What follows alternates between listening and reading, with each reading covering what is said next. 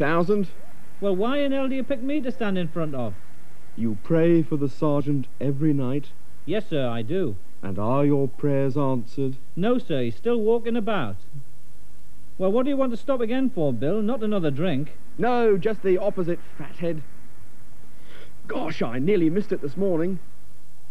Many of the postcards on sale at seaside resorts today would have been considered scandalously shocking 50 years ago.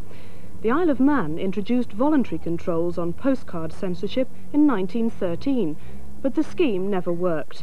And 30 years later, the Tynwald, the Isle of Man Parliament, passed the Postcard Censorship Bill.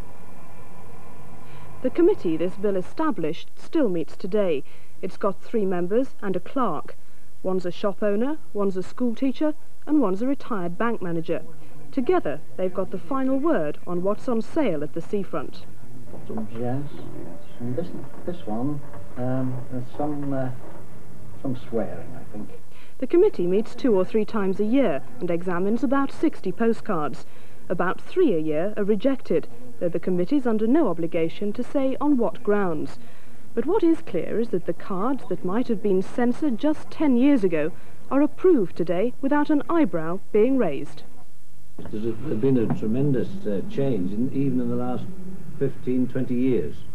Things that would have been rejected all those years ago are now perfectly acceptable. In fact, they don't raise any comment.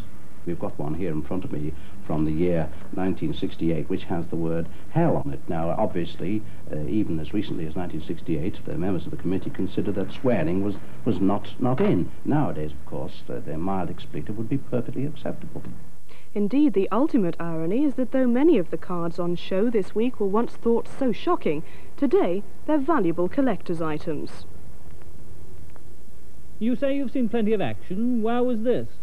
Behind the naffy, after lights out, sir. Oh, stretched stuff. Julie Carter.